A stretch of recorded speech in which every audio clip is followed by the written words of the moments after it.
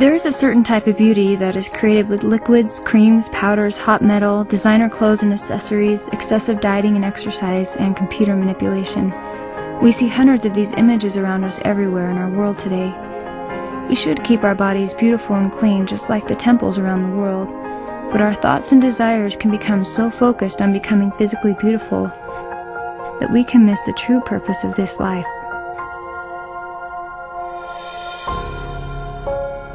I really believe that there is an incredible beauty in a girl that cares more about becoming like Christ. When that is the focus of a girl's life, you can see it in her eyes and in the way she carries herself.